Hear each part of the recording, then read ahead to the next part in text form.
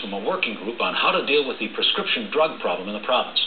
Today, the group's 9 key recommendations were made public. The health minister says at least 2 of them are a definite go, but the others haven't been decided on, and that has some worried whether they'll be forgotten. Global's Nicole Weisberg has more.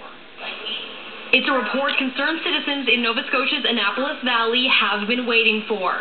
Recommendations from a working group created specifically in response to a number of prescription drug-related deaths in the valley. As the report indicated, this is a very complex issue, and the committee felt that it really required a comprehensive solution. Along with the Annapolis Valley's Mental Health and Addiction Services Director, members of law enforcement and several people from the medical community were involved.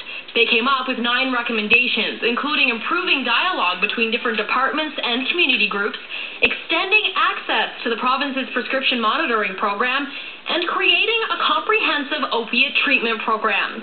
Maureen McDonald has already promised to make the prescription monitoring program 24/7. I think that physicians will be very happy with that because it'll help them better address the patient and the patient's needs.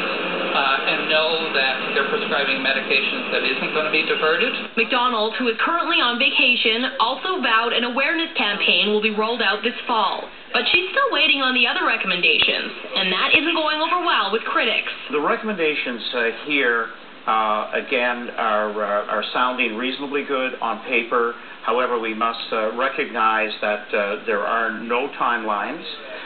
There are no exact specifics for a number of the areas and no financial commitment. Amy Graves has been looking for action since she lost her brother to a combination of pills and alcohol. Nothing has actually changed on the ground right now.